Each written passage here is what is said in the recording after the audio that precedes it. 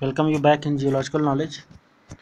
In the previous video we have discussed about the basic classification of faults, and in that video we have discussed some basic faults like normal fault or the reverse fault, okay, and the basis on which the faults have been classified.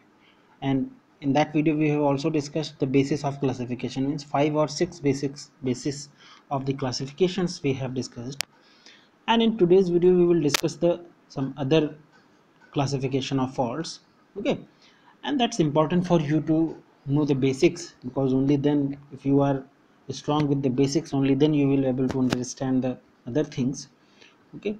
So if you have not watched that first video, go into the playlist, or I will provide the link in the description box, and you can watch it from there, because the basics I have discussed in the first video, they are very important, and they will help you in understanding this video, okay. So let's start. And the video is dedicated to the classification of fault, that is the second part of it, okay. And the first question is, horst and grabens are believed to occur due to which process? Okay, lateral compression, shear compression, lateral tension, or the bending. So in previous video we have discussed the horst and grabens, which are formed because of the normal faulting.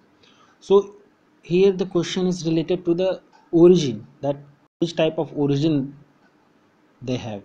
So the origin of horst and graben is believed to be due to the lateral tension in the crust, and in most cases, okay.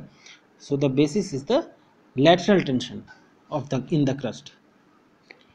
Second one is faults involving extensive blocks and resulting in horst and grabens are called as extensive faults, block faults, okay, H or H and B faults, or the vertical faults. So they are basically block faulting. So faults involving extensive blocks and resulting in horst and grabens are often known as block faults, and the process is known as block faulting, okay. Third one is faults in which the fault plane is vertical and the resulting movement is also vertical. Which are these faults known as? Vertical faults, straight faults, reverse fault, or the anaclon faults. So it's very important and very basic too, that is the vertical fault. So faults in which the fault plane is vertical as well as the resulting movement is also vertical, okay. So the resulting movement or blocks is also vertical in directions are termed as the vertical faults, and it's customary to group vertical faults along with the normal fault while discussing their origin, okay. Basically what it means, that you will have to group the vertical faults along with the normal faults wherever you discuss about the origin of the faulting, okay. So vertical fault generates because of the fault plane is vertical as well as the resulting movement that is also vertical, okay. So option A is the right answer. Fourth one is, in which fault the hanging wall appears to have moved up with the respect to the foot wall, okay. Normal faulting, reverse faulting, hinge faulting, or the radial faulting. So in the first video we have discussed the classification of faults, where we have discussed about the normal fault, okay, in which the hanging wall appears to have moved downward relative to the foot wall, okay. But in case of reverse fault is just reverse of normal faulting, means in such a type of fault the hanging wall appears to have moved up with respect to the foot wall, okay. And there are some other points to remember about reverse faulting, that in the case of reverse faulting the fault plane dips towards the up throw side, okay. And in normal faulting the fault plane dips towards the down throw side. And also the reverse faults are usually high angle faults, okay, and they are produced by the compressional forces, whereas the normal faults are found because of the tensional forces, okay. and these faults indicate shortening of the earth crust. As well as in terms of normal faulting, normal faults usually have, they indicate the lengthening of the crust, earth's crust, and reverse fault, they indicate the shortening of the earth's crust. Okay, so option B, reverse fault.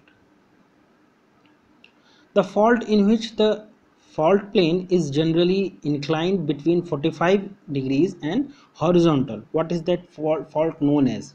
Reverse fault, normal fault, strike slip fault, or the aneclon fault. So that is the reverse faulting.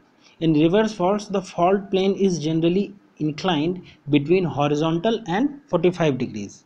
In between horizontal and 45 degrees. Although reverse faults with the steeply inclined fault surface have also been encountered. Okay, steeply inclined faults, they have also been encountered, but generally it has been asked. So generally the horizontal, the dip is, they generally dip between horizontal and 45 degrees in case of reverse fault. That is option A is the right answer. Sixth one is, what does the reverse fault cause to the earth's crust? And we have discussed it: extension of the crust, strengthening of the crust, weakening of the crust, or the shortening of the crust. So we have discussed that the reverse fault, by virtue of their inclination and direction of movement, reverse faulting involves shortening of the earth's crust. Okay, compared to the normal fault. In normal fault, the faulting indicate lengthening of the crust. So option D, shortening of the crust, is the right answer. Seventh one is, thrust fault belong to which variety of faults? Normal fault, reverse faults, strike slip fault, or the hinge faults. So thrust faults are, broadly speaking, such varieties of faults in which the hanging wall moved up relative to the foot wall. Okay, so what happens in terms of reverse fault? Normally reverse faults have dip of order of 45 degrees or more than that. But intense compression strength or intense compression produces low angle reverse fault. So those low angle reverse fault, they are known as thrust fault. Okay, and thrust faults may curve at the bottom to merge with the bedding plane. Sometimes they are curved at the bottom to merge with the bedding plane. Okay, so that is the thrust fault indicates to the variety of reverse fault. Option B. Next one is, what is the fault angle of the thrust faults? So we have discussed it: more than 45 degrees, less than 45 degrees, lesser than 60 degrees, or the more than 90 degrees. So that is option B, less than 45 degrees. If the fault angle, that is the greater than 45 degrees or more than that, so that will be reverse fault. But because of the intense compressive strength, intense compressions, the thrust faults are produced, which are low angle reverse fault. Okay, that's the same is given here. Thrust fault are the types of reverse faults in which the hanging wall has moved up relative to the foot wall, and that fault dips at an angle below 45 degrees. So faults dipping above 45 degrees with the hanging wall having gone up, then they are called the reverse faulting.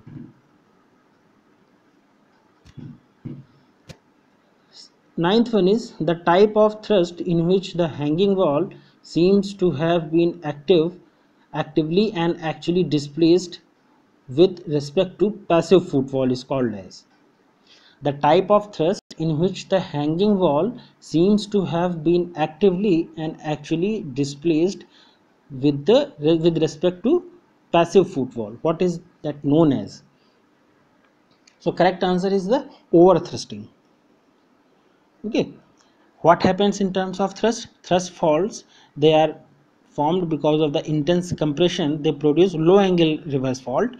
And a horizontal, whenever a horizontal or low angle thrust fault in which the displacement is large, they are known as the overthrust. Okay, and if we talk about their measurement, so the displacement of overthrust can be measured in kilometers. Okay,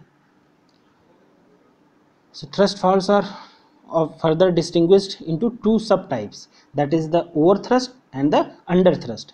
In the overthrust, the hanging wall seems to have been active and actually displaced with respect to the passive footwall. So option B, that is the overthrust, is the right answer.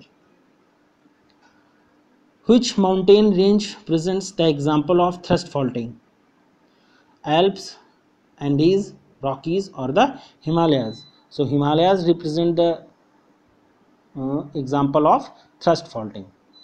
Okay, the Himalaya mountain in the Indian subcontinent present numerous examples of thrust faults developed all along its extension from the northwest to southeast. So when we will discuss about the tectonic evolution or all about Himalayas, we will discuss the some basic or very important thrust faults. Okay, so option B is right. 11th one is, what is the term used for blocks or rocks that have been translated to great distances? Okay, thrusts, imbricate structures, nappe, or the inecolons. So these are known as nappe. Okay, so in the process of overthrusting, what happens, the displacement of overthrust that can be measured in kilometers, we have discussed it. And but the if the seat of any rock that has moved forward along the thrust plane, that is known as nappe. Okay, and the isolated parts of overthrust rock mass resting on the underlying strata, they are known as nappe outlier or clippe. Okay, so these are some basic terms, nappe, clippe, okay, or the windows. So we will discuss in detail, but if this current question is concerned, so nappe is the term used for extensive blocks of rocks that have been translated to greater distances, often ranging to several kilometers along a thrust plane. Okay, so that is nappe, option C. Next one is the term which is studied the term is studied under faults but also associated with the folding. What is that term? Nappe, thrust, radial fault, or the graben? So that is the nappe. As we have discussed, the large scale movement of nappe may be attributed to a major thrusting or a recumbent folding. Okay, that is followed by a thrust faulting. So that is the nappe. Okay, as we have discussed that this is very important, these are the structures which are formed due to the denudation process. Some structures are there, outcrop or the outlier or inliers, clippe, window, nappe. Okay, so we will discuss it in detail in the next video or in the newer video, but as far as this question is concerned, the correct answer for this question is the A, that is the nappe. Okay, so this was our discussion, which is based on the classification of faults on various bases. And in the next video, we will also discuss some other remaining faults. Okay, thank you.